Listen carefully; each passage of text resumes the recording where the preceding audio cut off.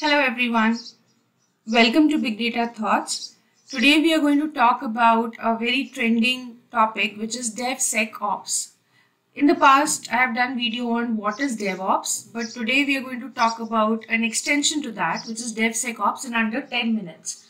What is DevSecOps, how did it come into picture, what are the benefits, etc. So let's get started. First of all, let us just revise what we looked at about DevOps so that we can enhance on top of that and talk about DevSecOps.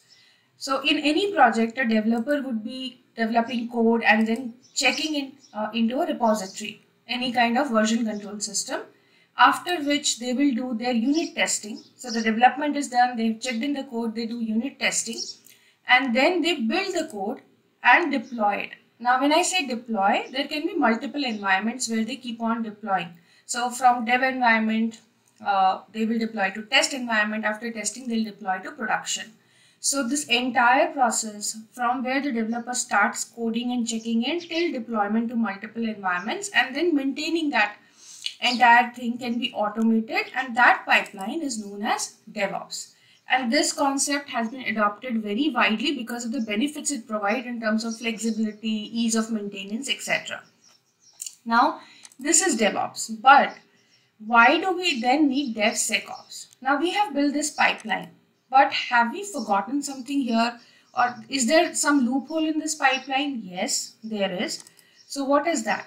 Now, when we develop our pipelines, we deploy to different environments, there can be potential threats to it. There can be people who are trying to target our application and gain access to it. So there are multiple things that we need to keep in mind from security perspective. Even though our code is foolproof in terms of functionality and it's working, but security is also a very, very important aspect. So things like vulnerabilities, sensitive data, licensing. If we are using some third-party software, is the licensing aspect taken care of? Are we handling data which is sensitive? So we have to build certain authorization, authentication mechanisms, certificates.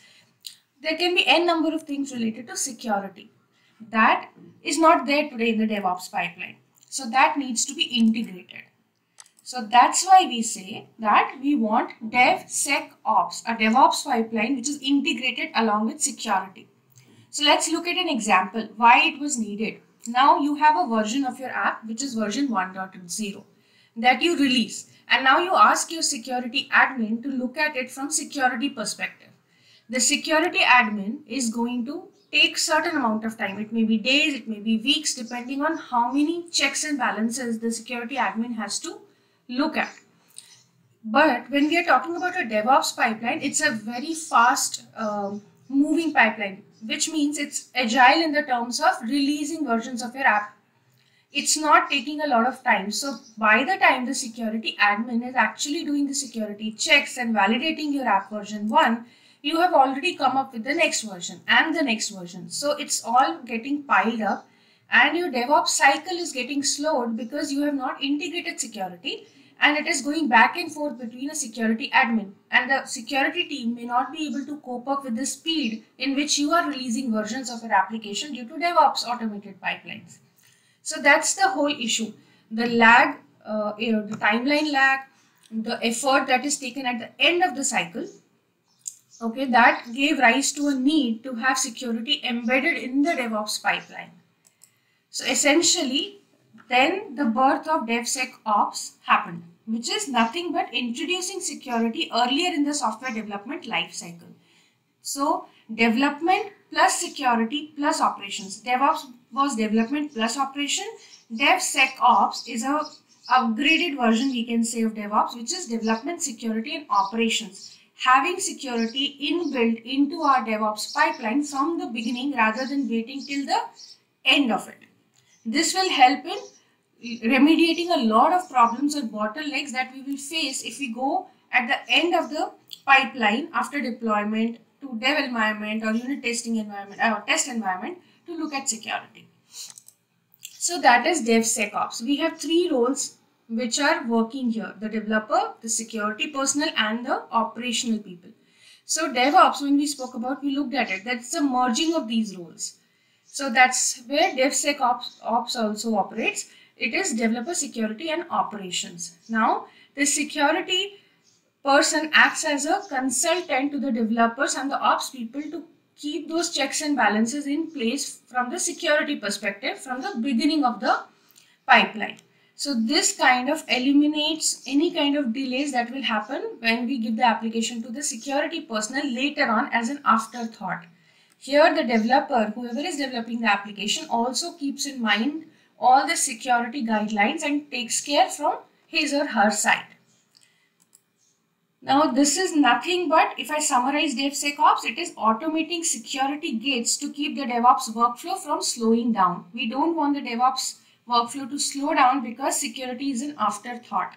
We integrate security into the DevOps pipeline and make it a DevSecOps pipeline so that along with our development testing, security is also embedded and we can take the advantage of the faster cycle that a DevOps culture provides. Now, what are the benefits of DevSecOps? Definitely agility, responsiveness, and there is no isolation of security team. So security team does not come in the end, but they are rather embedded from the beginning. It's again a shared responsibility between the three personas. We don't have to really wait until the final stage of development to think about security and do the changes. So it's always as a integrated step within the pipeline. Now, if I have to define DevSecOps in some other terms, it will be security as code, which means the security, just like in a DevOps pipeline, what we do, we are now automating the development, release, maintenance, testing, all of these processes, we are automating it. Similarly, security comes in and we are saying that we are taking care of the entire life cycle of an application from all perspectives, whether it is from development, from functional testing, from data testing to security. There are automated test suites that are built, regressions test suites that we can build and integrate in our DevOps pipeline.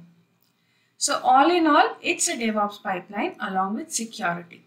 So that's a very quick snapshot of what DevSecOps is, and why it is getting prevalent is because of the need to make all these cycles of deployment very, very fast, efficient, automated and quick.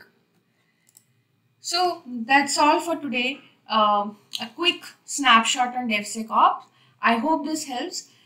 Please like, share and subscribe to the channel, and so that you get more interesting videos. Thank you so much.